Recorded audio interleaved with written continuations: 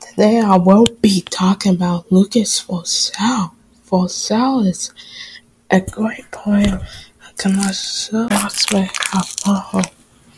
And the way I saw him play in preseason is great. I think he got 2 goals and 1 goal. He's turning great every year. He puts in his work, puts in the hours. He gets more minutes this year.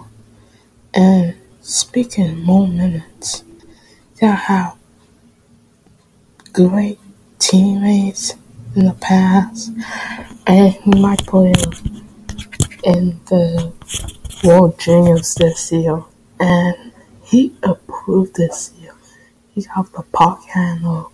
He played lane. He probably played power play. Probably puts in the every day. And he does his job, never complains about his work in the SHL. He's a one-time SHL championship, and he's still in the same team they won the SHL. Crazy, eh?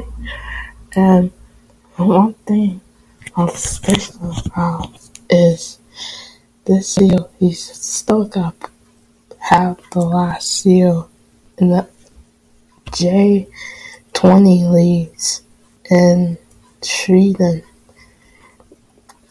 Forsell is a great player. This kid's gotta be great.